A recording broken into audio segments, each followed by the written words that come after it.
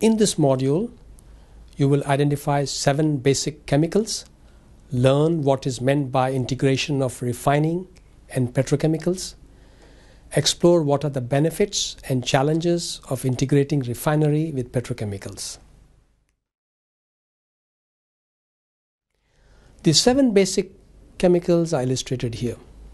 Starting with methane, a single bond carbon atom attached to 4 hydrocarbon atoms.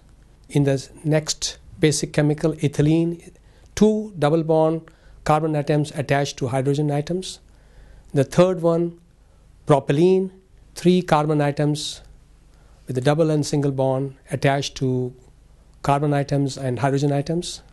The next one, butadiene, as you have seen, double bond carbon atoms and single bond carbon to carbon and hydrogen atoms. The next one, benzene. As we have seen, benzene are ring compounds, single and double bonds alternating between carbon and hydrogen atoms. And the derivatives of benzene such as toluene and xylene, where alkyl group CH3 is attached at different locations.